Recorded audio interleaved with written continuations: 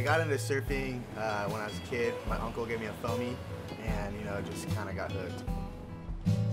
I definitely can't picture my life without it now. So I'm pretty fortunate to be able to grow up by the beach and surf whenever I want and make art whenever I want. It's pretty rad. What's up? I'm Mike Davids. I'm an artist from Manhattan Beach, California. The work I've been doing is surf art based, and I do a lot of fins, and we're all working with resin, which is pretty fun.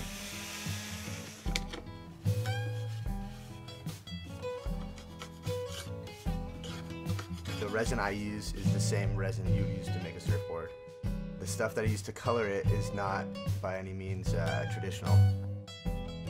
I don't know, going to the surf shop when I was a kid, it was always fun to go look at these fins because they're always different colors and they're layered different, and I always wondered how to do it. And I just kind of sacked up one day and just started messing around making wood fins and then making some just resin fins. And I do have my own little recipe and I don't want to share it with you.